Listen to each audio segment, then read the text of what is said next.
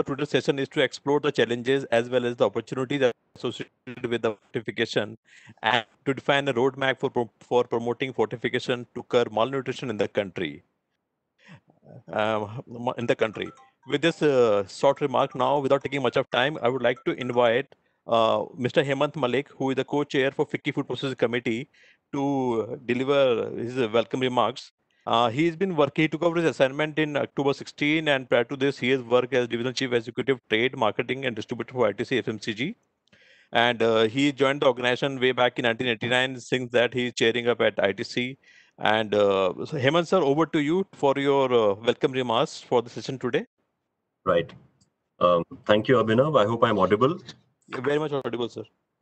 A very good afternoon to all the people. On behalf of FICCI, it's a matter of great pleasure to welcome you all. And particularly, I would like to welcome our guest of honor, Shri Arun Singhal, the Chief Executive Officer of FSSAI, along with Ms. Enoshi Sharma, Director FFRC FSSAI.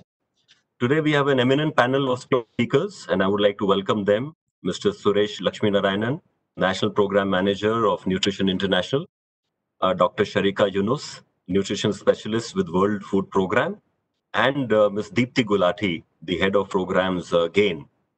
Along with that, a lot of development partners, the stakeholders from industry, the wheat flour millers, and all the others who are joined us today for this webinar. Sir, we are indeed honored and humbled by your presence today, and I would like to personally thank you during this COVID time for the immense support that you and your team have provided to the industry. And as we were just saying, sir, we were also working along with you to make sure that the food can reach to people's house and their kitchens. And I think all the entire ecosystem of food processing has done a commendable job during this tough times. So the topic today is about fortification, and I think there are many experts in this room. All I would like to say is that amongst all tools and methods available, food fortification it seems to be the most impactful tool to add vital micronutrients to the food during its manufacturing process. I want to share two experiences with you, sir, because not only am I chairing the food processing committee for FICCI, but I also am the divisional chief executive of ITC's food business. And we have the unique situation that A, we are one of the India's largest packaged atta sellers. And B, we are also maybe the top 3 or top 4 Maida consumers in the country as well, sir, through our products of Ashirwad Atta as well as our biscuits and noodles. So I wanted to talk about both these portions with my experience, thanks to our work with FSSAI. So if you look at, first I'll talk about the atta part of the business. If you look at branded packaged atta in India, it's actually a very small business. If you look at atta consumption, it is universal, at least in the north, the west, and even east part of India. And now it's also moving significantly in South India as well. But most of this atta that is consumed is either in the form of loose atta, or it is in the form of people taking the wheat and grinding and getting the atta made out of that. The packaged atta business is small, maybe about 10%. And within that, if you look at the portion which actually pays GST, which is the one which is an organized thing, is only 5%. So if you look at is wheat a good vehicle? It can be a good vehicle. But when we look at atta, so we had this debate earlier, and we said no, but we should still try. And we were one of the first. Ashirwad Atta launched its fortified brand fortified atta about 2 years back, and we did not find sufficient good experience about it. Before that, sir, I want to make one more point on atta, is that packaged atta is consumed only by the top SEC AB because it's usually much more expensive than the loose atta as well as the गेहूं लेके जो पिसवाते हैं. And if you look at the region-wise also, in fact, North packaged atta is actually the smallest compared to the overall atta that gets consumed. And markets like UP and Bihar, the penetration of branded packaged atta is extremely small.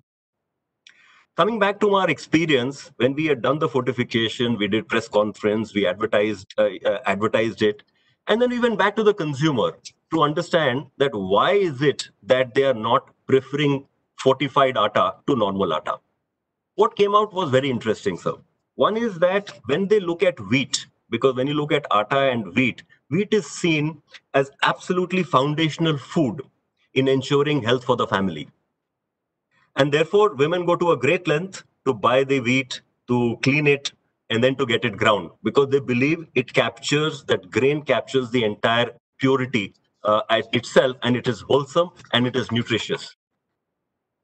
When you look at fortified wheat, they believe that it is got compromised, because how can you compromise wheat itself? Wheat is pure, wheat is complete, right? It is good for my family, I feed it. The moment you are adding something to it, are you making something, will my food not be tasty? Will my atta not be tasty? Will it not be soft enough? Will it be of the same quality? Are you adding it because the quality of wheat was not very good? These are some of the questions that came in, and this is based upon consumer work that we had done. So then we try to understand that why is it that they don't have the same question when it comes to salt? Because salt is fortified for years. Why don't they have the same concern when they're buying oil? Because oil, a lot of oil today is fortified. And then you understand that actually, because all these products, when you look at salt or oil, you don't eat them directly. It is part of your cooking. It goes in one element of it. And the food and the taste and the nutrition comes from every other element that comes in. But when it comes to atta, you actually take that flour, you make chapati out of it, you have not added anything to it. So anything added to it is seen as not a good thing from a consumer perspective. Moving to the next aspect, which is also from wheat grain, which is as far as maida is concerned. Now, when you look at maida, how do you consume maida? Maida gets consumed in the form of bread. It gets consumed in the form of biscuits. It gets consumed in the form of noodles. It gets consumed of many snacks, namkeens, samosas, everything that gets made. So then, if that maida has got any fortification, I don't notice that because it is easy. It is becoming, so then it behaves the same way, like a fortifying oil or fortifying salt takes place. The second aspect about maida is that it is not seen as healthy from consumer perspective because there is some brand removal that takes place. They believe it is difficult to digest. So when we did a consumer work in terms of if the maida is fortified, we found a great resonance coming in towards that. So our view is that when we are looking at using wheat flour for fortification, it is the way to look at it is the same way we've looked at from salt or edible oil, is to look at maida as a source, because that gets consumed, and even from a price perspective, it gets added to the product price, right? Because finally you buy a biscuit, you're not looking at whatever it is. So that minor impact can be managed onto that as well. So to conclude, I think we should look at, when we look at wheat flour fortification, we should look at a solution which has a wide impact, uh, which goes to every household, because biscuits is consumed in north, in east, in west, and south across. It is consumed across socioeconomic classes. It is much easier to do because you have to do across some, across some flour mills as well. And most importantly, there is no consumer dissonance that you are creating with your solution that you're looking at. So these were my starting words, sir. Over to you for your comments, and we look forward to your insights and for a great session for the day. Thank you. Thank you very much, Hemant. That was a very, very interesting to consumer behavior and what do they expect. And the point you made about Maida being a better vehicle than wheat flour is an interesting point. So we'll keep that in mind as a regulator. Whenever we make regulations, we'll keep this in mind. But let me start by wishing all of you, Mr. Hemant Malik, all his colleagues from FICCI, distinguished panelists today, and all the other people who have joined this webinar. I wish you all a very good afternoon. And let me begin by saying that as regulators, we realize we are very well aware of the fact that we'll be very effective only if all the FBOs and the industry is with us. We collaborate with them and we have their active cooperation. And in that context, of course, can you hear me? I have lost your video for a moment. Am I audible? You're audible and visible, sir. Okay, thank you. So in that context, the role For of 10 seconds, federations... but we can hear you now, sir. Yes. Okay. So therefore, as I was saying, collaboration with all the stakeholders, the FBOs is very, very important. And therefore, the role of federations like FICCI becomes very, very important. It is a pleasure to see, I'm indeed gratified to see that FICCI has been with us in all our endeavors. They have supported all the positive moves that we have made, and they've provided very valuable feedback from time to time. So it's been a very fruitful and good cooperation and collaboration, and I hope it will continue like this in the future also. About fortification, I don't really have to tell you very much. All of you are aware about the facts which have led to fortification being used as a vehicle. In India, we have chronic malnutrition. There's a triple burden of malnutrition. And micronutrient deficiency is a very, very common phenomenon. If you look at the prevalence of anemia, for instance, in women and children, it appears that almost 50% of them are anemic, which means that there's a higher risk of low birth weight babies, and small babies when they are born, they start lives on the back foot, because being low birth weight, they have many complications. So for the health of citizens, anemia is a major problem. Micronutrient deficiency is a major problem. And if we look at estimates of the disability adjusted life years lost because of anemia, estimates seem that we lose 47 million Delhis on account of anemia. If you were to translate that to the economic cost in terms of productivity of one person over 1 year, it is a loss of about 1.5 lakh crore rupees. It is a huge, huge loss to the country. And if we go for fortification, then it does appear from studies that at least a third of the cases of anemia, or in fact even more perhaps, can be tackled, and we would have higher productivity and higher, better health of citizens. So the case for fortification and the need for fortification is very, very clear.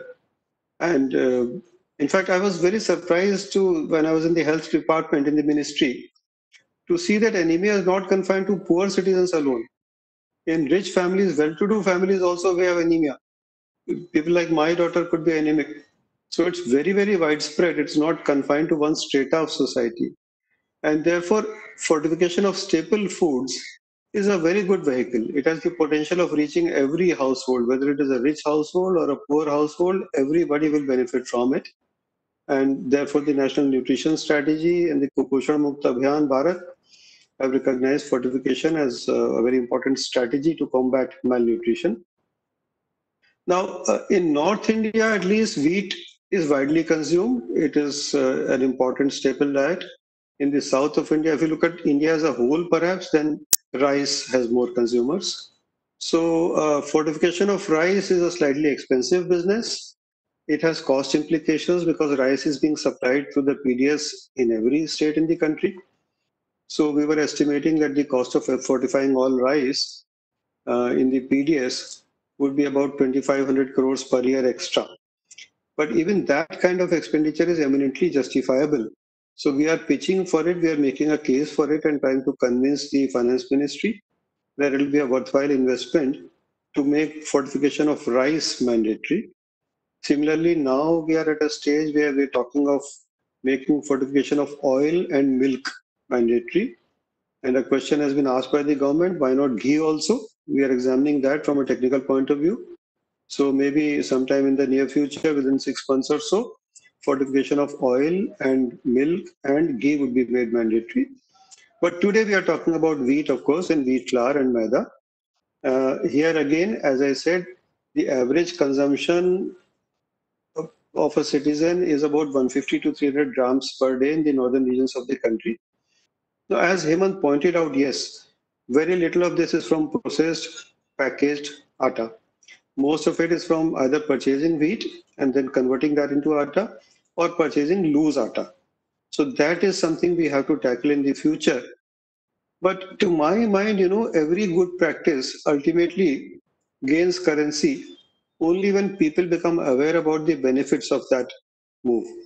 And therefore, we have to focus upon making people aware of the benefits of fortification. Tomorrow, if a person goes to a shop and says, I want fortified atta, which brand do you have? How can I take that? If you have loose atta, is it fortified? If there are 10 inquiries of this kind, it does have an impact, and it will lead to a situation where consumption of fortified atta will gradually go up. Now, wheat This is as you were fortification, speaking. yes. Can you hear me? Am I audible? Yes, sir, we can. Yes, sir. Oh, Yeah, we okay, can. thank you. Now, fortification of wheat, fortunately, Wheat flour, fortunately, has a very low cost. It is less than 10 paise per kilogram. And it has no impact on the color or the taste or the smell of atta, especially when you convert it into rotis or some other form. The nutrients are heat stable, they are not lost during the cooking process. So it's a very easy thing to do. It's a very cost effective way of intervening. The cost is not very high. In the case of rice, it is 7 to 8 times higher than what it is for wheat flour. So it's very cheap, it's stable, and it's tested. It's a good technology. Some businesses have already taken the lead and they are voluntarily fortifying their wheat flour and maida, and they've been supplying this to state governments also. The Department of Food and Public Distribution has issued an advisory to all states that they should be supplying fortified wheat flour in the PDS system. And at present, there are 5 states who have already started supplying fortified wheat flour to people. But it is imperative that this is extended and it reaches to all the people in the country. It reaches the masses. For that, the wheat millers and wheat flour manufacturers have to adopt fortification voluntarily. They should come forward, I would say, and we are all as aware citizens of this country. I think it's almost our duty to provide this benefit to the citizens of the country. If you provide fortified atta, then it will make its way to people, and then there will be benefits. So I think it's almost our duty to start doing this voluntarily. The question of mandatory fortification would come later, perhaps, and we would not really. I think there should be no need to do that if everybody does it voluntarily. As of now, there are 12 brands, I am told, of fortified wheat flour in the market, but that is quite low.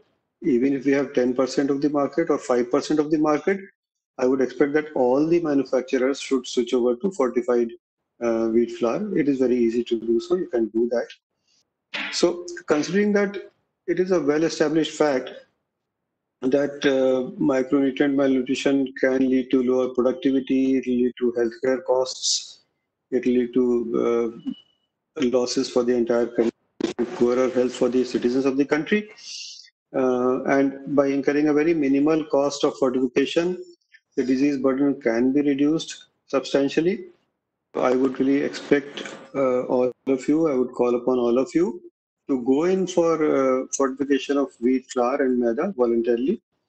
And we will provide technical support through the FFRC. Director of FFRC, Inoshi Sharma ji, is there with us today.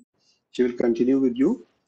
In the end, I would only like to again take a cue from what Hemant said, that until we educate the masses about the benefits of fortification, until we create a demand for fortified wheat, flour, and maida, things will not really happen. So all the manufacturers who are fortifying their flour and maida should join us. We also will do this. They should join us in publicizing the benefits of fortification and generating a demand for fortified atta in the country.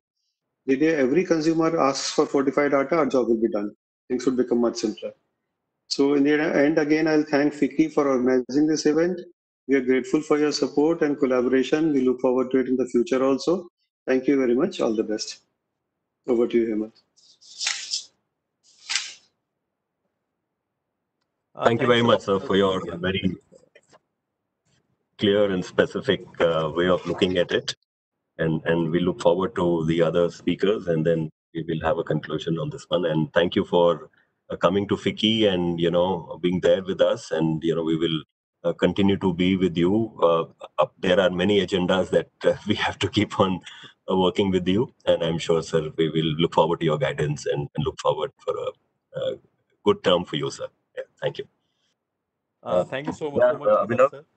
Yeah, thank you so much, Hemant sir, for thanking CEO sir. And as I rightly said by Hemant sir, I mean, sir, FICCI along with its members will always be there to support in FSSA engagement. And as you rightly said, we look forward to the way to promote awareness around food fortification among the masses. I think that's holds the key in today's time. If you want to make a healthier generation going forward and to defeat the purpose of malnutrition in the country. Without taking much time, I will now move on to the next speaker. We have Ms. Inochi Sharma. She is Director FFRC, FSSCI, and Inochi ma'am, and we all know, I mean, how strongly and broadly you're taking care of the communication part at FSSCI and all the good work which is being done from the FSSCI office. Thank you so much, ma'am, and over to you. Thank you so much. And good afternoon to everybody here. I've got a very short presentation to make in which, I want to give some facts and figures about the process of fortification and how fortification is so beneficial to us. So I just request the organizers to please put up the PPT.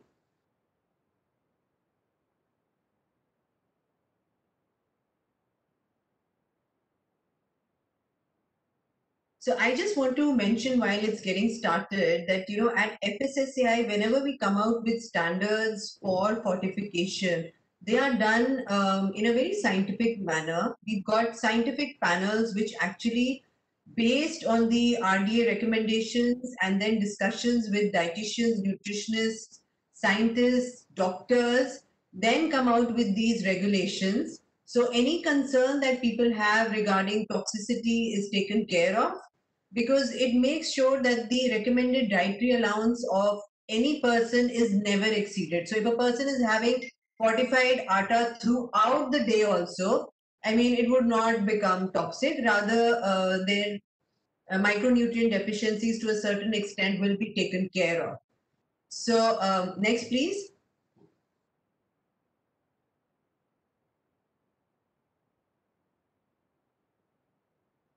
So if we have a look at this particular slide, what we were, the previous one, please.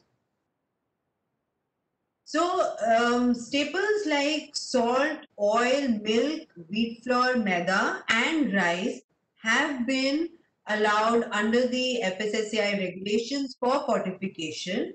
And in wheat flour and maida, we have iron, folic acid, B12, which can be placed along with 6 other nutrients as voluntary addition.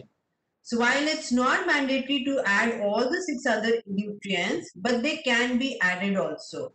And iron helps in fighting anemia. Folic acid is important for fetal development among expecting women. And B12, of course, is good for nervous system. And why B12 becomes extremely important, especially for vegetarians, is because you do not have a vegetarian source of B12. So for those who are particularly vegan, for them it becomes a good source. Next, please.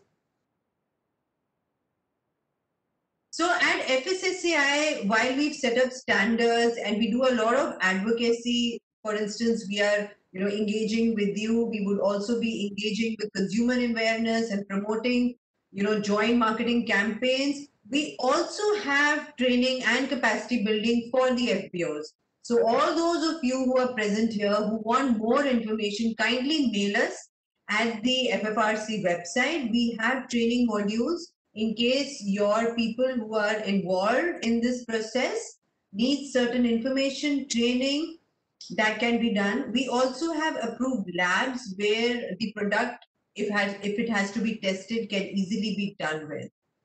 Next, please.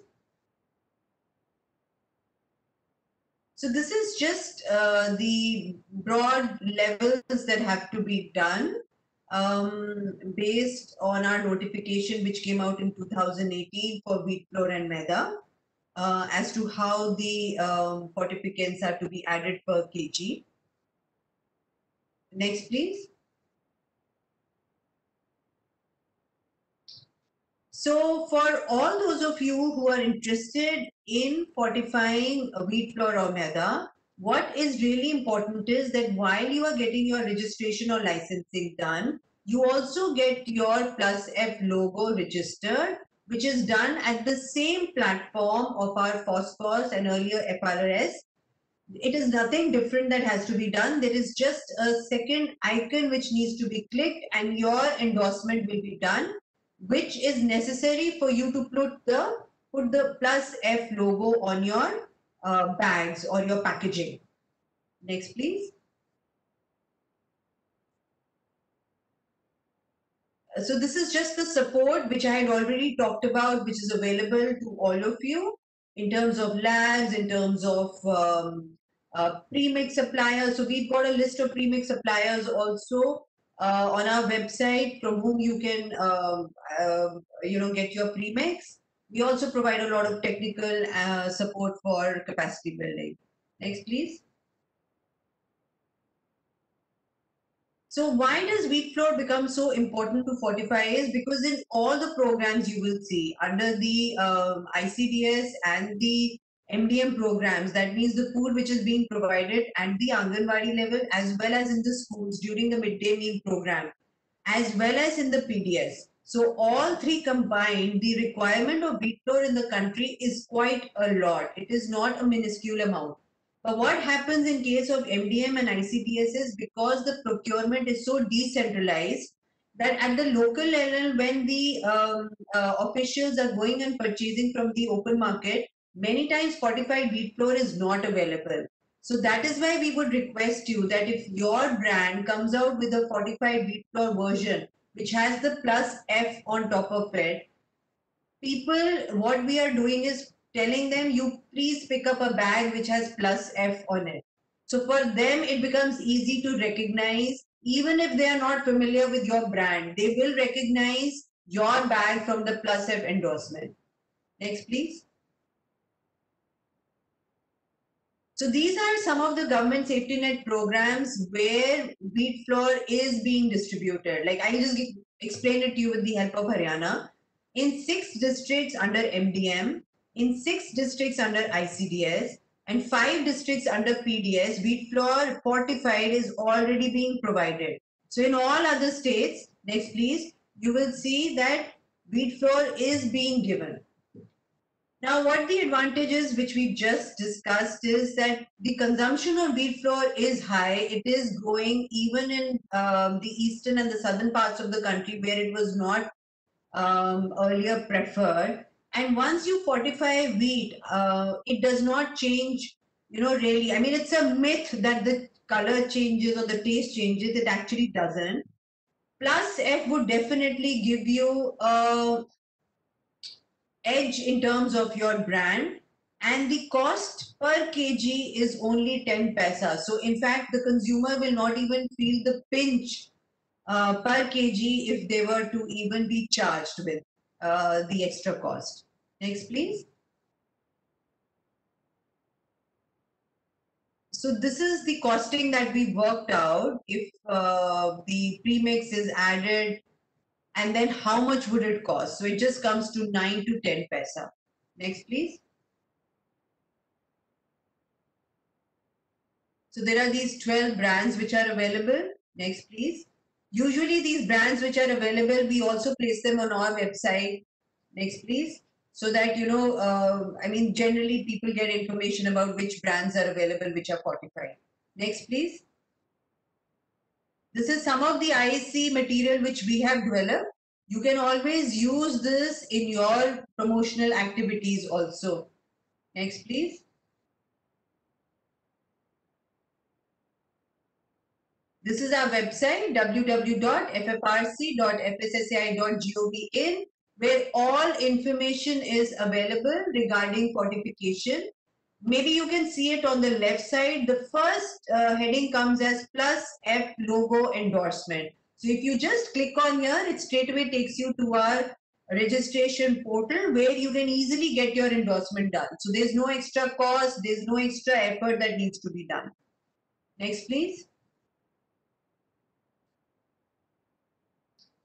We've already discussed the technical support that we are providing. We also have regional offices where if you have any queries relating specific to a state where you can approach, or you can always write to us. Next, please. So these are our partners. Our partners are present with us today also. And if you have some technical queries or you need help in implementation or setting up a plan, you can always reach out to our partners here. They will be most helpful in any of your queries. Next, please. So that's it from me. Thank you so much.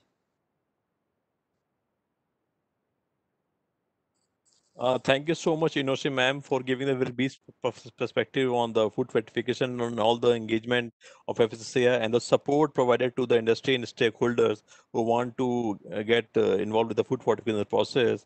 And very thankful to in letting me also, and I'm sure other stakeholders also, the cost of fortification, which looks very minimal, zero point 0.9 paisa or 10 paisa per kg. And I'm sure if there is any further questions from the participants or stakeholder, we'll come back to you to facilitate them. Moving on to the next presentation, may I now request Mr. Suresh Lakshmi Narayanan, who works as a national manager with the Fortification Nutrition International. Mr. Lakshmi Narayanan, over to you. Yeah, thank you so much. Thank you so much for the opportunity. And at the outset, I would like to congratulate both FICCI and FSSAI for bringing up this discussion. This is very important and critical at this moment. While other staples are also gaining momentum, wheat flour is one that was the initial staple that had gained a lot of momentum.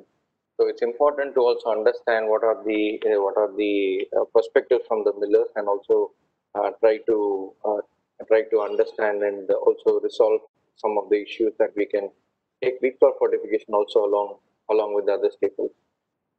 Today I'm given the topic to talk about the technical aspects of wheat flour fortification. I will take you through the technology part, which is simple, but I will also talk about some other corresponding relating topics to the technology aspects of it. Can we go to the next slide?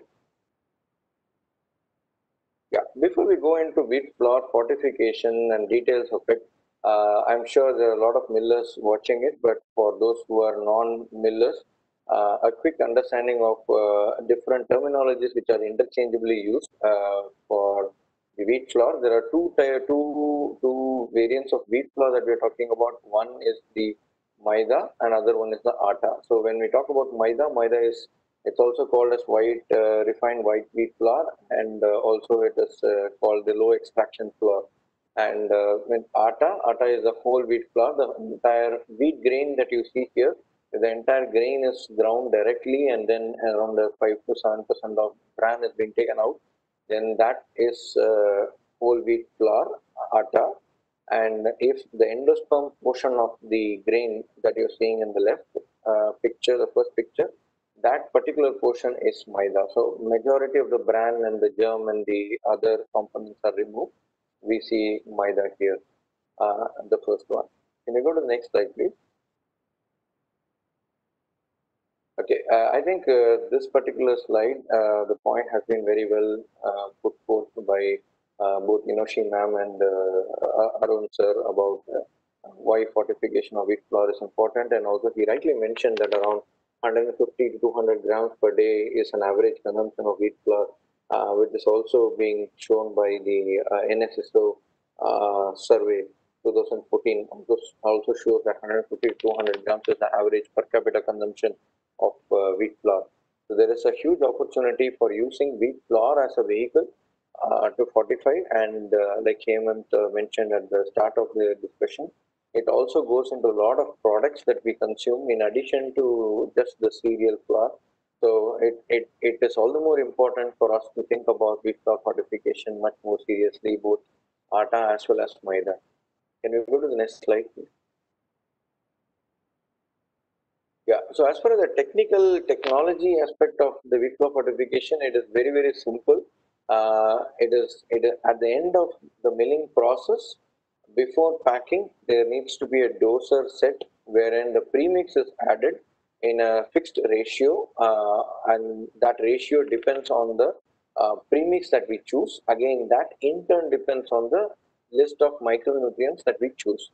Like the previous speakers mentioned, the number of micronutrients are minimum 3, iron, folic acid, B12. Minimum has to be mixed to be called as fortified wheat flour. In addition to that, there are 6 to 7 other micronutrients that are optional that can be added based on the requirement, both if it's a state government or if it's a central government, if it's a social safety net program, then based on the need of the population, and if it's a private miller, then it is also based on the health claim or the value addition that the miller would want to make for the product. So again, the premix addition rate is fixed by the premix vendor, which is calculated based on the dosage, which is again FSSAI norm-based. But coming back to the process, it is a simple dosing system. I'm sure the wheat millers must be very familiar with adding the bread improvers or other simple additives that is regular part of various value-added wheat flour varieties. So it is again similar to that. There is a doser that will be fixed at the end of the product line, and that has to be uh, that has to be synced with the wheat flour flow regularly to ensure that the premix is added on the right ratio, and that needs to be monitored. I put in three important points here. One is uniform mixing of vitamin and minerals is very, very critical. So we need to regularly monitor the miller and the packaging in charge needs to be regularly monitoring whether the same rate of dosage is happening.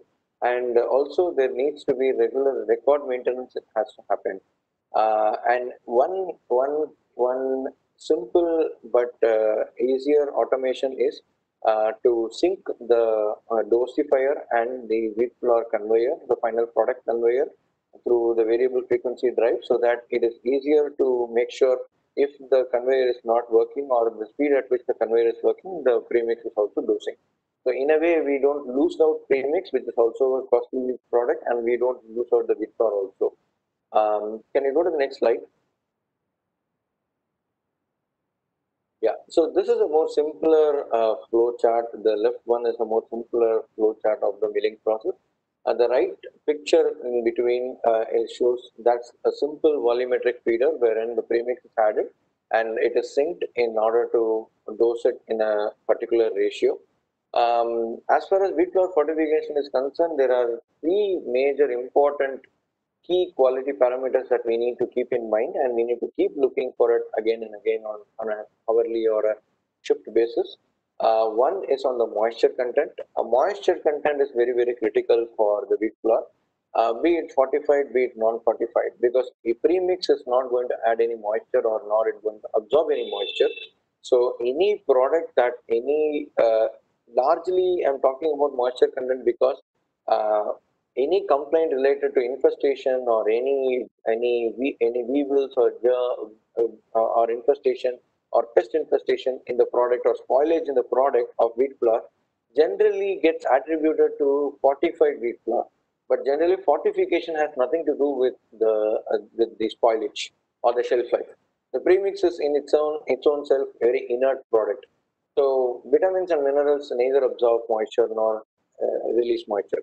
So the moisture content of the normal flour has to be maintained at 10 to 12% to ensure a clear long shelf life, and so that the fortified wheat flour is also consumed and it is consumed in a well and good condition.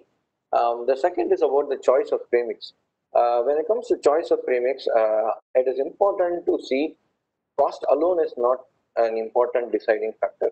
While competitive pricing is very important, but the cost alone cannot determine because the premix quality is also very, very critical. I think one important realization that the entire fortification ecosystem is slowly realizing is also the need for having premix standards, because the standards for the premix again if not regulated properly can lead to compromised quality of premix, and that again can lead to various other issues. So that choice of premix from a good quality certified vendor, FSSAI has endorsed vendors list of premix vendors on its website under FFRC website. So please do check with them, and you could get a competitive pricing, but do not compromise the quality of premix on for the cost. Third one is about the uniform mixing that we have discussed in detail. Record keeping is very, very critical, and regular monitoring is very, very important. Non-uniform mixing can lead to a lot of issues, can also lead to non-compliance because we are branding the product as plus F logo fortified product, and if there is not adequate premix, then it could attract fine or penalties. So it is important that we maintain and regularly monitor. If there is a possibility, it is better to automate and and keep it more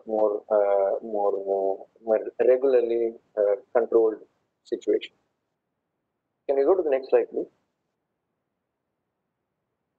So a quick glimpse for the audience on how this wheat flour fortification generally is integrated, a supply chain perspective. While initially the wheat grain used to travel directly from the warehouse to the distribution warehouse, now on fortification, the grain will be sent to a miller. It will be milled and fortified there, and then it will be again sent through the regular system. You can see a yellow color or a golden color line in the entire supply chain, pulling out the entire wheat into the miller and then putting it back into the system. That's only one step that is being added in addition. So that will ensure fortified wheat flour as a value-added product is given, and that quality assurance and quality control can be managed at the miller's end and at the warehouse end to ensure that good quality product is being distributed by the public distribution system or the ICDS or the MDO. So while I have kept it till fair price shop, after fair price shop, it can be distributed to all three social safety net programs, and the PDS system is the backbone of the entire social safety net program, all three social safety net programs. And we have been working in collaboration with the Food Fortification Initiative, another international organization who is supporting government of Haryana. This is a supply chain that is being followed there successfully, and like Inoshi ma'am rightly mentioned, it is continuously being distributed and it is also being scaled up, and now it is also economically breaking even. So there is a lot of momentum on wheat flour fortification. Even the consumers are finding a value in getting the wheat flour itself as a final product with the minimal cost being borne by the government, and they are able to realize the value of the product. So this is just a snapshot of the supply chain for SSMP. Can you go to the next slide, please? Yeah, a little detailed glimpse into the FSSAI standards for fortification. So here, this table briefly explains about the standards for Maida and Atta. Only the top three, which is bare minimum requirement for wheat flour to be called as fortified wheat flour, I put it here. In that, if you see, we don't see a major change in terms of the difference in between the Atta and Maida in terms of the levels of fortificants being used. But in terms of, there is a star, if you could see there is a star that says that sodium ion EDTA has lesser addition rate, and that is because of higher bioavailability. And there is a star in the iron salt for ferrous sulfate, ferrous citrate, and other ferrous and ferric salts to say that those are less bioavailable salts. So it is important to consider, especially with Atta, talking to the point where Hemant had initially asked the question about, and the Atta having bran in it, has fiber content in it, but also has certain anti-nutrients in it that reduces the bioavailability of these micronutrients. Although it is available, it is not bioavailable. So that is why this addition and fortification is very critical. And also it is important that we use a high bioavailable complex or a compound, sodium ion EDTA, in the high extraction flour, the Atta, so that we are able to deliver the micronutrient not only to the gut or stomach, but also into the body. So that is where this FSSAI has notified this particular salt as recommended iron compound for addition into Atta. And we see that there are a lot of evidences globally and in India to say that the bioavailability of sodium ion EDTA is important, and WHO also recommends this, and FSSAI is also recommending it. So that is something that is an ask, and that is a clarification to the point that Atta be fortified with sodium ion EDTA. And the Maida does not have much of a phytate content or anti-nutrients, so it can still be fortified with ferrous sulfate, ferrous citrate, and other compounds. As far as folic acid and vitamin B12 are concerned, the addition rates are mentioned here at the microgram level. So this again sums up to 30 to 50% of the recommended dietary allowance requirement. So a body is being ensured about 30 to 50% of the daily requirements of these micronutrients through the product that is being given, and that is also accounting for other sources of vitamins and minerals that is being taken up by the consumers. So there is no, again, resonating with what Inoshi ma'am mentioned, there is no iota of worry about toxicity or additional micronutrients or overload of micronutrients being given through the food fortification initiative. Can you go to the next slide, please? Yeah, so quick glimpse of some successful ventures in the past that NI Nutrition International, previously called as Micronutrient Initiative, has supported. In West Bengal, there is a lot of evidences. This is also important to note that there is also in-country evidences that is also proven that wheat flour fortification can be an effective vehicle for fortifying. And here you could see one program that was started in Darjeeling district, and that went to scale after this result has come, wherein you could see that there has been a reduction in anemia among the adolescents and the women of reproductive age and the children in a significant percentage.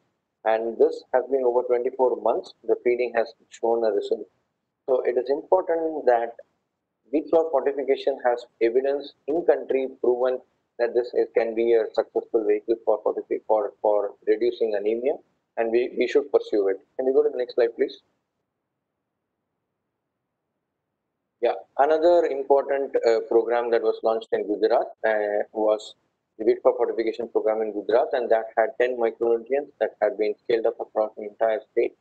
And operational feasibility was established in this particular project. And again, here also it started with the simple ICDS one single district model, and then it scaled up to the entire state. So across the entire social safety net programs to all the beneficiaries. So that shows that operation feasibility is there and is demonstrated in country already in the past for us to take it up and scale up. Can you go to the next slide, please? Yeah, one single note about Nutrition International. We were previously known as Micronutrient Initiative, and since nutrition is a broader agenda, we have rebranded ourselves and our focus has expanded. We have been present in India for more than 20 years now, and we are working with the state governments in across 7 states, and also with FSSAI and Government of India, other departments with Government of India, especially Niti Aayog and Department of Food and Public Distribution, and also with Ministry of Health and Family Welfare, especially the National Iodine Deficiency Disorder Control Program for a long time. And in addition to that, we also have other verticals. We support the health systems, strengthening components of various state governments, and also we provide technical support to the maternal and child health department, child health nutrition divisions of Gujarat and Uttar Pradesh state specifically. So across the age group, we work with state governments basically to strengthen and support streamlining their programs and support the national government in framing policies. Yeah. Can you go to the next slide, please? Yeah. Thank you so much for the opportunity. Happy to take questions. Thanks, Mr. Suresh, for giving us the technical part of insight on the entire food process and making all of us understand how this process actually takes place, and also sharing the impact analysis which you have been able to force through your state level partnership. Moving on to the next speaker, we have Dr. Sarika Yunus. Dr. Sarika Yunus, she is working with the World Food Program, and she would like to share her insight on collaboration and working with the states. Just a small request to all the participants, since we have eminent speakers with us today in the panel discussion, if you have any question to them or if you have any query, please do put it in the chat box so that we can raise it later on during the interactive session. Thank you so much, and over to you, Dr. Sarika. Good afternoon, everyone. At the outset, I'd like to thank the Food Safety Standards Authority of India as well as FICCI for giving the World Food Program the opportunity to present. The World Food Program, for those of you who may not know, we are the food aid arm of the United Nations, and we've had presence of working, and we've had experience and presence in India since 1963, of working very closely with the government on hunger and malnutrition related issues, both at the national level as well as at the state level. For some reason, I have very bad connectivity at my end, so I hope I'm able to do a glitch-free presentation. But my presentation isn't very long. What I want to focus on is what is the support which is available from the development partners for mainstreaming fortified wheat flour, both in the safety nets as well as in the open markets. Next slide, please. Yeah, so what I have here is a couple of maps of the country showing the status of states which are already taking some action on the distribution of fortified wheat flour or propose to take some action on the distribution of fortified wheat flour. And when I say propose to take action or are already distributing, it may not necessarily mean that entire states are covered. For example, in Haryana, only 5 districts in the state are covered. So here, what you can see is that though large swaths of the country are beginning to get covered through fortified wheat flour in the public distribution system as well as the midday meal program, but there's still a very long way to go. Next slide, please.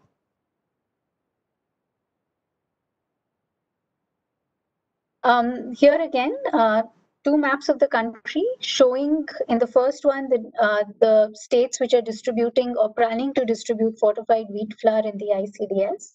And you can see that the map is hardly colored at all. We only have about 3 states taking some action or already in the process of distributing fortified wheat flour. And there's, as far as the ICDS system is concerned, there's a long way to go. When we look at the open market situation, the status is much better, and thanks to the food business operators, the rollers, flour millers, associations, and everybody else from the industry who's associated in this effort. And I think if we look at fortified wheat flour, perhaps today the presence of fortified wheat flour is much better in the open market than in the food-based safety nets of the government. Next slide, please.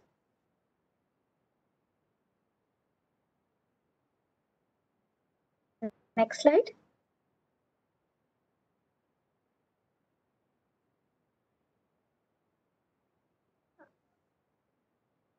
I'm not sure which can we all see the slide where we're about that development partners can offer to the states. So this the slide before that, please. Yeah, this one.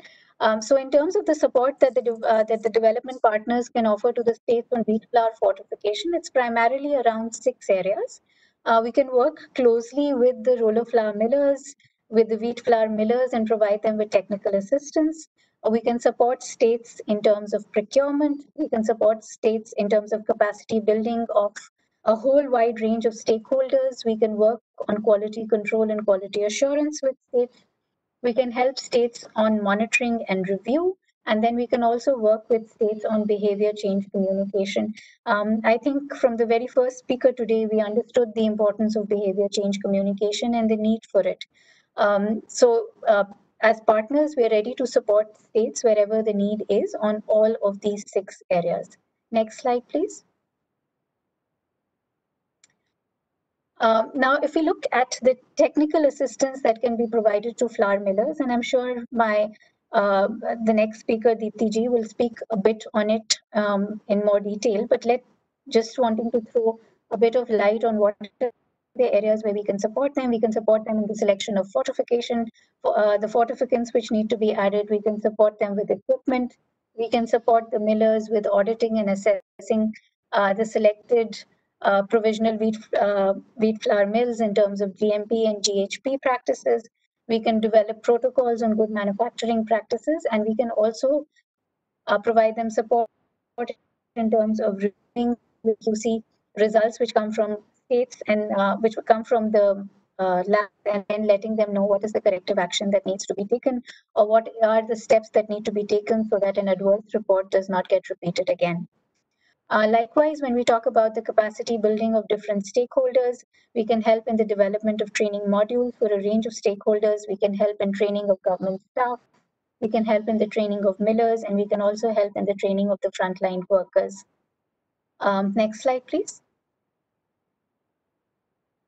In terms of we can help in the preparation of the different tender documents, whether it's in the procurement of the services of an NABL accredited lab, or it's in the can also help states which are interested in rolling it out or mainstreaming it in their food-based safety nets in terms of developing budgetary requirements. As far as the quality assurance and quality control is concerned, we can help in terms of laying out SOPs on quality assurance and quality control in the rice mills. We can help out in third-party lab testing. We can help out of the millers and providing them support to the state labs to test micronutrients in fortified wheat flour, as well as building capacities of the food safety officers in the state for supporting regulatory monitoring. Next slide, please. In terms of monitoring and review, as agencies where states require us, we can do independent monitoring and provide feedback to the government. That would include collecting random samples of fortified wheat flour from the wheat flour millers engaged in this, and then assessing it for micronutrient content and feeding back to the government so that there's an independent loop which is also created in terms of how well the fortification program is running on the ground. In terms of behavior change communication, we can help in the development of prototype material, we can help in the development of communication strategies, as well as a whole range of communication messages. Next slide, please. The partners who could help in rolling out fortified wheat flour in the states, as well as support the initiatives of FFRC and FSSAI at the national level, are the partners who are already a part of this panel discussion. That is the Nutrition International, the Food Fortification Initiative, the Global Alliance for Improved Nutrition, and the World Food Programme. Next slide. And for those of you interested from the states or from the rice miller, from the wheat flour millers, here are the contact details and email IDs of the development partners who can support with you with any of the technical queries that you may have, any of the operational queries that you may have, and we stand committed to helping any of the states that may come up with queries. As partners, we may not have presence in all the states, but between the four of us, I think we do have a widespread presence and we'd be ready to help with any support that may be required of us. Thank you. Thank you so much, Dr. Sharika, for bringing the perspective from a development partner side. I'm sure the whole drive and the momentum to escalate use of food fortification cannot be done without support of partners like WFP and the GAIN. Moving on to the next, may I now request Dr. Dipti Gulati. She works as the head of the program for GAIN India, and over to you, Dr. Dipti.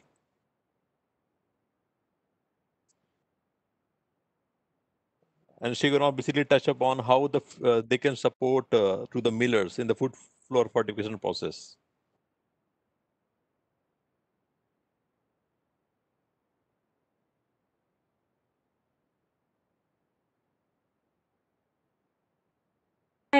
Presentation as wheat flour fortification, bridging the nutrition gap, because this is exactly what wheat flour fortification does. So whenever we are taking up fortification, specifically of wheat flour, there are some critical considerations. First is there a need and importance for fortification? Who should be the target population? What is the incremental cost? Is it easy to implement? Is there a regulatory support available? What is the acceptability by the consumers? Is it scalable? What is the impact? So I would be touching my presentation on all these aspects and saying why we have been able to work so successfully with a lot of millers who are into wheat flour fortification. CO sir had in the beginning in his keynote address mentioned that anemia is there for everyone, and that's so true. If we look at stunting, underweight, thinness in women, and we look at the nutrition parameters in the highest income quintile and the lowest income quintile, what we find is that in the lowest income quintile, stunting, underweight, and thinness in women is higher. But when we look at anemia in children, anemia in women, there is hardly any difference. Again, when we look at consumption of iron-rich foods in the past 24 hours, as was collected under the National Family Health Survey 4, we find there is hardly any difference. So, the poor consumption of micronutrient-rich foods and anemia affects everyone. So, we need to make some efforts besides supplementation and dietary diversification to improve the anemia levels, and food fortification, specifically fortification of wheat flour and rice, offers us a tremendous opportunity. Let's see how micronutrients like iron, folic acid, B12 that are added to wheat flour impact our lives. When we look at iron, it is important for hemoglobin. It is important for carrying oxygen in the blood. It is important for immunity, and it is very important for our brain development. And that is why it helps to prevent it helps to prevent anemia. It promotes growth. It prevents school learning, and it builds our stamina to work. When we look at folic acid, it is important to form the DNA. It is important for forming the red blood cells in our body, for formation of neural tube and the spinal cord. And folic acid helps to prevent neural tube defects, premature births, spina bifida, and anencephaly. I'm very happy to share with you something perhaps some of you may not know, that October is the month of elimination of neural tube defects. So folic acid, which is very critical for reducing the incidence of neural tube defect, is added to wheat flour. And the most important part of this being added to wheat flour and its contribution in reducing the mortality and neural tube defects is that folic acid deficiency takes place in the first 6 weeks of pregnancy, when a woman does not even know that she is pregnant, and it can damage the growing fetus. So if wheat flour is fortified with iron, folic acid, and B12, you continue to get the consistent dose of folic acid, iron, and B12, which helps to build up these stores of folic acid in the body. So when a woman becomes pregnant, there is a much reduced risk or none due to folic acid deficiency leading to neural tube defects. Then there is vitamin B12, and as Inoshi ma'am had already mentioned, vitamin B12 is not found in vegetarian foods. So it is very critical to take it as either supplements, and it becomes very critical for those people who are vegetarians. So if we are adding vitamin B12 to wheat flour, it helps in a big way, because it is important for building the nerve tissues, for brain function, and for red blood cell production. It prevents birth defects, it prevents fatigue, and it prevents dementia. Dementia means forgetfulness. So these three are the most critical micronutrients that are added to wheat flour through fortification, which help to improve our health. Now, cost to fortify wheat flour is very, very limited. It is not even 10 paisa. It is just between 5 paisa to 8 paisa per kg. And I really want to share that all the millers who have started fortification, they have not raised the cost of wheat flour on account of fortification, because they feel that it is their service to the community to improve their health, and they have absorbed these costs on account of better management of processes. So the cost of fortification per se is just 5 to 8 paisa, depending upon the type of salt that is being used for fortification, and on an annual basis, it is just about 6 rupees 50 paisa to 8 rupees per kg, not per kg, the entire cost of consuming fortified wheat flour. So it is a very minuscule cost on a per person per year basis, and the benefits are enormous. We have extremely good regulatory support, and an enabling environment has been created for scaling up fortification. Food Safety and Standards Authority of India permits and advocates for fortification of staple foods. Standards for fortification of staple foods have been gazetted.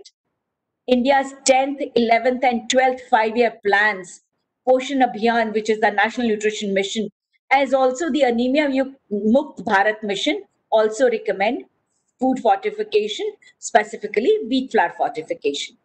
Ministry of Food Processing Industries, Government of India, also provides financial assistance to food industry for capital equipment and its installation for undertaking fortification because it is considered as a value addition.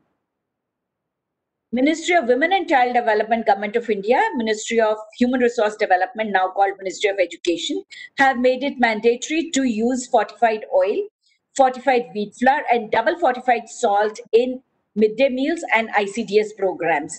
This actually gives a lot of incentive to the wheat flour millers to start fortification of wheat flour. The Department of Food and Public Distribution, Government of India, recommends distribution of fortified wheat flour through PDS. I'm repeating these because these are important, but these have already been stated by CEO Sir in his keynote address. Now, when we look at that, does it make any impact? When we look at the underweight at all India level and underweight in Rajasthan, you see that they are very, very comparable. When you look at mothers who consumed iron folic acid tablet for 100 days or more, as per NFHS4, at all India level, only 30% women are consuming iron folic acid tablets for 100 days in a year at all India level. And in Rajasthan, it is just about 17%. But when we look at the anemia figures, at the national level, pregnant women 50%, all women 53%, and men about 23%. And in Rajasthan, we have 46.6% pregnant women who are anemic, even though they were taking, only 17% were taking iron folic acid tablets. All women, only about 47% are anemic, and men, only 17% are anemic. These are much lower figures than the all India level. We have not done any study, but these are NFHS 4 data. And we are very happy to share that we introduced fortified wheat flour in the PDS in Rajasthan in 2012 and 2014. Maybe these figures are low because people were consuming fortified wheat flour through the PDS, and that is why the anemia levels have come down in Rajasthan. So perhaps at the population level, wheat flour fortification makes a difference. So let's join hands and do it. Now, we all know that food that we eat defines our health. Wheat flour fortification adds value to our food. And that's why the approach that GAIN is adopted is as follows, that we focus on roller flour mills and commercial chakkis. We have also worked with village level fortification, with working with very small chakkis at the village level. The response was tremendous, both from the small mills as well as from the communities. But we have continued to focus on roller flour mills because it is very easy for the roller flour mills to adapt the process of fortification with minimal equipment. Large scale production, they undertake large scale production, and hence on the economies of scale, fortification becomes very, very inexpensive when done at the roller flour mill or the commercial chakki level. All the millers at roller flour mills and commercial chakkis have the technical knowledge and expertise because they do add various powdered products which are flour improvers for improving the quality of wheat flour. So they are familiar with the process of dispensing powdered flour improvers. Then these roller flour mills and commercial chakkis are also the suppliers to various end users like you and me. They supply wheat flour, which to the market, and we buy it from the market. They supply wheat flour to the food industry to make various food products, which we buy. So they are the suppliers and we are the end users. And if they start fortification, we benefit. They are also equipped with labs. Each roller flour mill and each commercial chakki has a lab which can be upgraded to detect micronutrients to ensure quality control. Even though it may not be quantitative, it can surely be qualitative. So what we started was, we started an active engagement for consensus building, which included bringing together all the stakeholders for formal and informal discussions. We discussed nutrition and health issues and highlighted the role of millers in malnutrition reduction. This encouraged millers a lot and they were ready to adopt fortification voluntarily. Then we also offered and undertook industry assessment to understand how to build their capacity, what kind of an infrastructure they have, what kind of a manpower they have, and what kind of quality assurance, quality control measures they have, so that when we design a training program for them, it is as per their needs and not as per what we want to preach.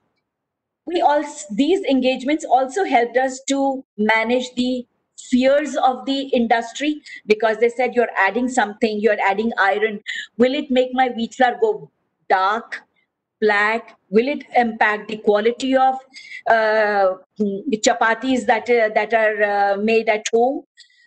They had a lot of apprehensions and they also had a lot of myths.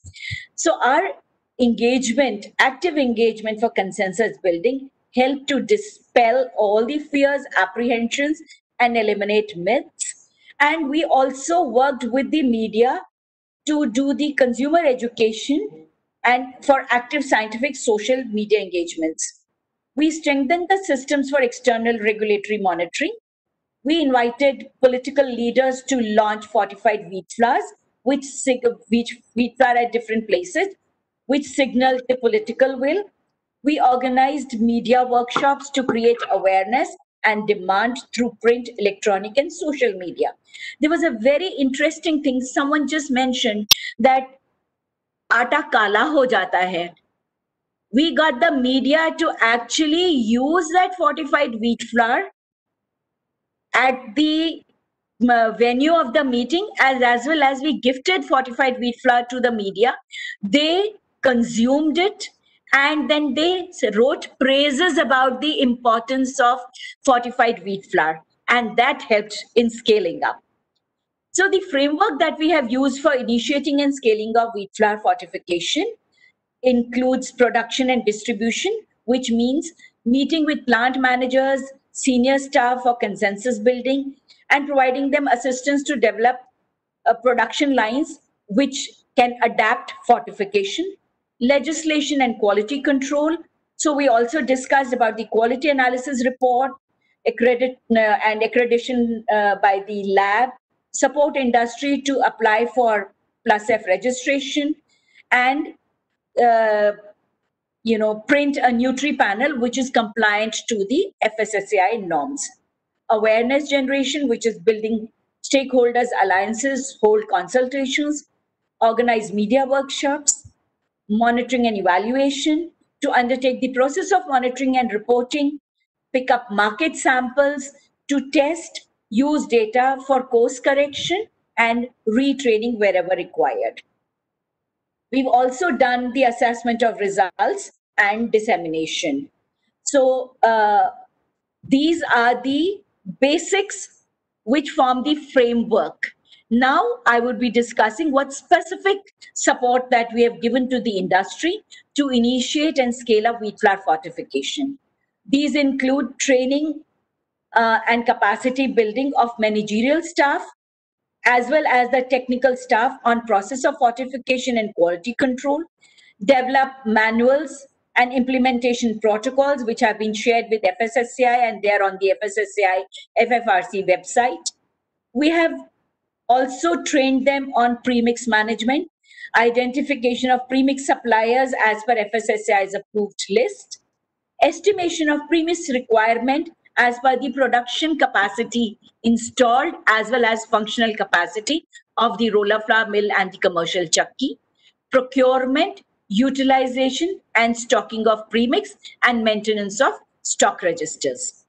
Then we've also provided support to the industry for making packaging and labeling changes, which included review of label and nutri panels so that they could be aligned with the FSSAI guidelines, advise the industry to ensure incorporation of required changes, redesign the package with plus F logo, because it is the plus F logo that is being propagated to say that this product is adequately and appropriately fortified. Then, of course, we have the endorsement, support and facilitation for the process of plus F registration, endorsement of brands for fortification under the current license, and emailing the packaging shots to the FSSCI FFRC website, because it is they who put it on their website as a matter of encouragement. Then for monitoring and quality assurance, quality control, we pick up these samples on a regular basis, get them analyzed for micronutrients present in it from the NABL accredited labs every 6 months. And we also have supported the industry to adopt good manufacturing practices and good hygienic protocols for processing. I would also like to share with you that we have worked very closely at the state level, and as you can see, all the chief ministers have been invited and the key ministers have been invited at the launch of our different fortified food products. GAIN's India footprint is really huge. We are working in 20 states. Currently, 15 states are actively into fortification of different commodities, which include edible oil, through which we are reaching almost 84.5 crore beneficiaries. We are into different states for milk fortification, and we are reaching 1.86 crores through milk fortification. And we are also working with the state government, specifically Kerala and Himachal Pradesh, where we are supporting mainstreaming of fortified wheat flour into the PDS system. We have also done everything to mainstream fortified wheat flour in the state of Tripura. It's only going to start its implementation very soon. And we are also working with a lot of private millers who are fortifying the wheat flour on their own initiative voluntarily as their contribution to improving the quality of life, as well improve nutritional status of people in India. And I'm very happy that ITC, when we started with wheat flour fortification, we had the privilege of working with Mr. Chitranjan Dar, who was the head of food business operations. And we shared our experience, and we also provided training to a couple of mills that ITC was doing for providing support on fortification. And we feel very happy to be partnering with Pillsbury, with Unilever, and with ITC, and also with the Future Group to support and scale up fortification of wheat flour that goes through the open market channels. And contrary to what has been some experience that my previous speaker had shared, Mr. Hemant, I would also like to share that when we worked with the communities, when we checked with them about their feedback on how fortified wheat flour was good for them, believe it or not, it was very heart touching, because they could not say that they are feeling strong. Lot of women said, अब हमारी हड्डियां नहीं दुखती, अब हमको थकान नहीं होती. And as a woman, for me, that was very, very touching, because I felt that with our work, we've been able to do something. In Rajasthan, we worked very closely in MDM also. We are working very closely in UP also with MDM to the centralized kitchens of Akshay Patra. And when we talked to the school principals, they said that after fortified wheat flour was introduced, the absenteeism has gone down. Children are concentrating on their studies, and that is a big endorsement for wheat flour fortification. And I think all of us should join hands. We're very happy to share that with all the different products that we are supporting for fortification, which is edible oil, milk, and wheat flour, gain is currently reaching 89.24 crore people, or 892 million people, through various fortified food products. The lessons learned are that staple food fortification is doable, very cost effective, and evidence based strategy. It needs to be scaled up. It does not lead to any organoleptic changes, and acceptability is high. It poses no risk, as food consumption is self-limiting, and whatever micronutrients that are added, they get absorbed very well. It is a preventive measure for micronutrient malnutrition, and it helps to bridge the gap between the need and the what we are consuming. Processing is very simple, and industry can do it at a very low investment. Industry is very responsible, and it ensures appropriate fortification, and it takes a lot of pride in contributing to nutritional improvement.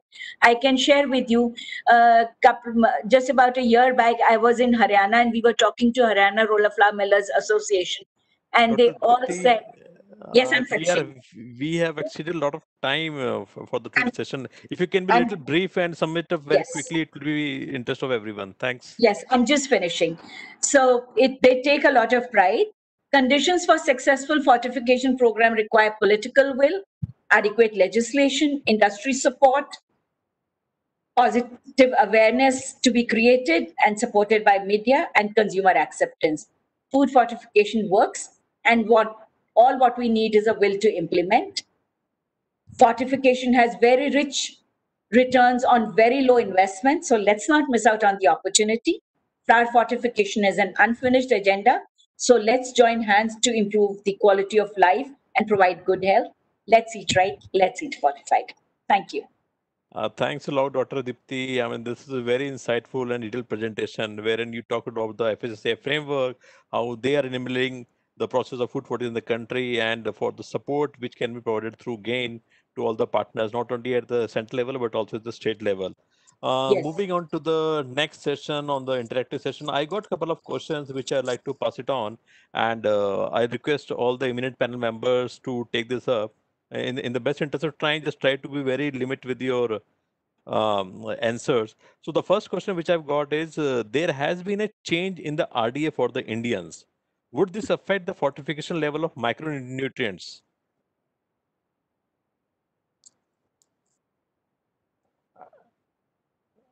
Yeah, Dr. Deepthi or Dr. Sharika, Okay. you would like to take this up?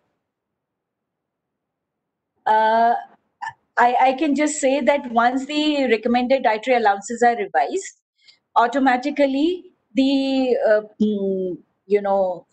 fortification levels for different commodities would also be considered for revision. Of course, it is for FSSAI to take the call, and through their scientific panel, it would be, because fortification levels are designed at 25 to 30% of the recommended dietary allowances. So currently we are doing it with the standards that were in vogue. Now that new standards have been in place, scientific panel of FSSAI would certainly take cognizance of it. Thank you. Thanks, Dr. Can Deepthi. I So, yeah, can I just please go add ahead. in, Dr. Abhinav? So Yeah, yeah, sure, just to sure. add on to what DPG was saying, I think FSSA is going to take that call and is going to decide on that. But in the meanwhile, a quick note on that is that, for example, the fortification standard was framed on the male RDA, male iron requirement per day. So that was initially around 17 mg, but now I think with the revised one, if I remember correct, it is around 19 mg. So it is not a very significant difference, but again, the call has to be taken. Maybe there might be differences in the percentages, but it is not that significant a change as far as male RDA for iron is concerned. Yeah, thank you. Okay, thanks, Mr. Suresh. The next question which I have is it mandatory for every miller who are into wheat or maida fortification to have an in-house facility?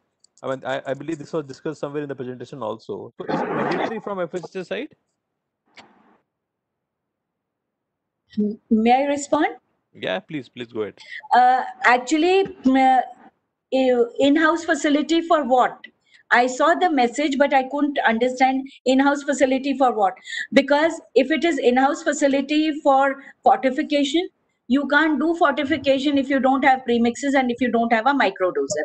But most of the millers do have a microdoser because they are adding flour improvers to the packaged wheat flour. Uh, uh, So if even if they have to buy it, it doesn't cost a huge amount. It's one time investment. And the other facility is that they already have a lab, so we can provide them with testing kits that they can do a qualitative test to see whether the wheat flour which they are packing is fortified or not. And it gives a range of fortificant due to the color depth. But certainly, we are not expecting them to set up a lab within their facility. No. yeah, so Dr. Nitika clarified this. She wanted to understand in-house facility for testing of fortified food within No. the unit premises, basically. It is not. It is not mandatory. Mandatory. But most of the labs, most of the facilities, roller flour mills have a small lab for moisture testing for other parameters. So, Certainly. if required, that can be upgraded, but it is not mandatory. It is not required at all. Okay, thanks, Dr. Dipti Gulati. Okay, moving to the next question. What is the percentage absorption of fortified iron through fortified wheat flour in different age groups and gender? Almost 80 to 90%, which is there in fortified wheat flour, is absorbed. What is inherently present is bound by phytates. So, जो गेहूं में as a गेहूं का दाना जो उसमें iron होता है, that is bound. And that is why, even though wheat flour, wheat grain may have high levels of iron, it is not available because it is bound by the phytates. But when we are adding iron through fortification, that is added iron, and that gets absorbed almost 80 to 90% in the body. It is very highly bioavailable. That is why we are recommending fortification, and that is why you saw the results in Rajasthan. Yeah, that's very commendable, I would say. Yeah, can I also add in Abhinav?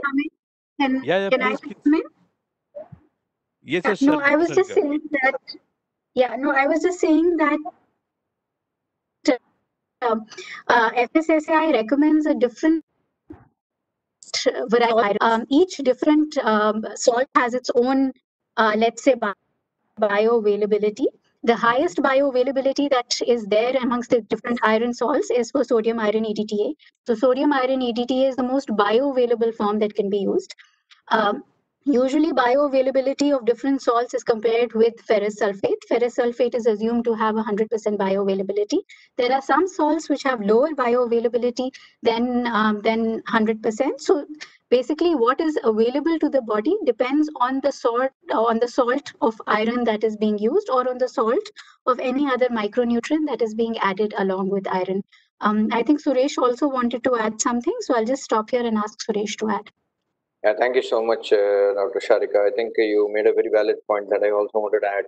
So sodium ion EDTA is important. That has higher bioavailability. So it is, even if you look at the levels that I mentioned in my presentation, the levels are low because at a lower level they are able to have better bioavailability. That is point number one.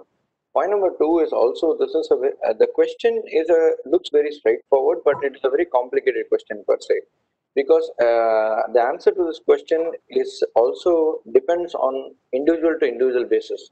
At a population level, we will be able to say, I think Deepthi Gulati, madam, had answered it.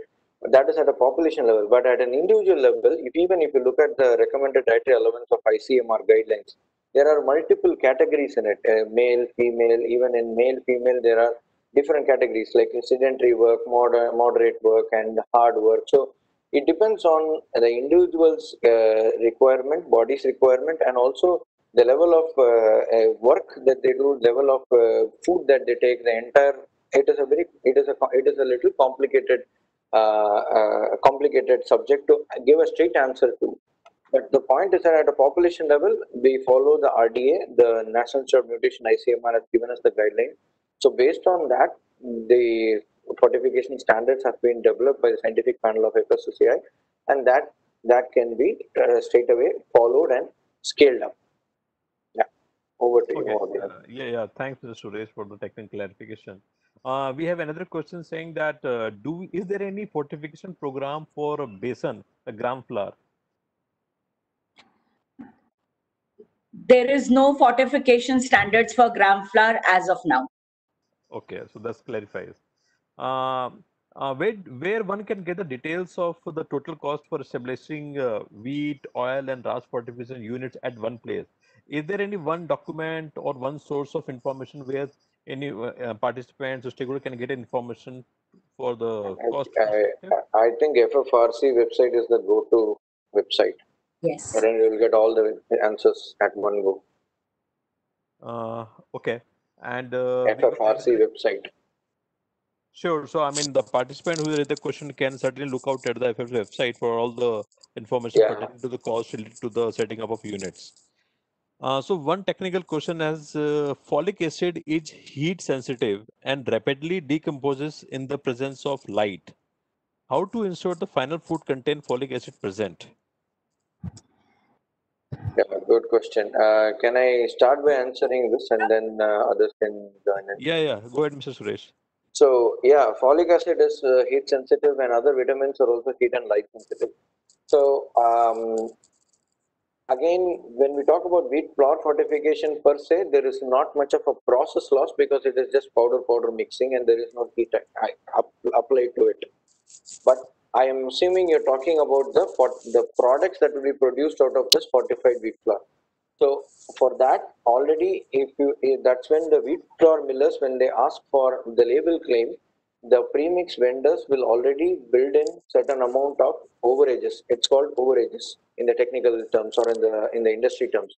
So the overages is basically they will add on 10 to 20% of additional amount to also already account for any losses that will happen due to light or any losses that will happen due to heat or any other processing. So that is for example, in rice, the requirement might be different because rice, the process is an extrusion technology. But in wheat flour, it is just simple mixing after the wheat flour. So whatever the heat that will be applied for making a roti or a chapati or whatever bread making or others, that will be already adjusted in the 10 to 20% of the overages that the premix vendor will give to ensure the label claim is added for the miller to produce the fortified wheat flour. Yeah, over to you. Thanks. I only have to second what Suresh has already said. There are enough overages, and the formula that is used or the compound that is used for folic acid that is added, that does not get destroyed just by making chapatis or even making because when we are talking about wheat flour, we are talking about wheat flour when it is consumed as chapatis, and that is where it is contributing to folic acid. And I can assure you that when wheat flour is fortified with folic acid, and in countries where it has been used extensively, the percentage of neural tube defects has come down drastically. And hence, it is very, very critical to be adding folic acid. It is stable. It is not it is not heat labile. Thank you. Thanks, Dr. Dipti and Mr. Suresh for taking all the questions. We got another some questions, but in the interest of time, my suggestion to the members that we will mail this question to the FFRC and we'll come back to you with the response at the earliest. And we are at the end of the session today. On behalf of Vicky, Ms. Jyoti Vij, she had to go urgently for another meeting, so she could not be able to deliver the vote of thanks. So, on behalf of Vicky, first of all, I would like to propose a hearty note of thanks to our guest of honor, Sri Arun Singhal CEO FHSAI, for gracing today's webinar and delivering the keynote address. We thank you, sir, for your thought-provoking address, and I'm pretty sure concerned stakeholder must have noted your suggestion, which is very clear and evident. My special thanks to our distinguished speaker of the day, Inushi Sharma ma'am from FFRC, FHSAI, Dr. Dipti Gulati, Dr. Sharika, Dr. and Mr. Suresh Lakshminarayanan for being the eminent speaker for the today, and also to Mr. Hemant Malik for giving his welcome remarks and putting together valuable expertise and perspective from an industry side. I would also like to extend thanks for FSSAI for giving Vicky this wonderful opportunity to engage on this very important food fortification agenda, and to FFRC for all their support from time to time in making this program a successful one. Vicky would be extremely happy and keen to closely engage with FSSAI and be part of this much needed movement in future as well. Let us all be a part of inspiring trust, ensuring safe and nutritious food. And I'm sure webinar would not have been successful without participants. I'm very heartening to see good number of participants turning around. I would like to thank all our distinguished delegates from development partners, stakeholders from the industry, be it from millers, expert in fortification domain, etc., for paying their valuable attention and their participation at the Q&A session.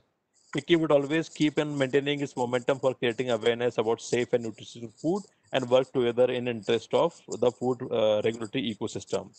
Thank you all. Stay safe, stay healthy, and we look forward to some other forum where we again reiterate the agenda of food fortification or any other which is concerned the human safety or in the interest of food ecosystem. Thank you so much once again to all the panel members. Thank you. Thank you. Bye bye. Bye.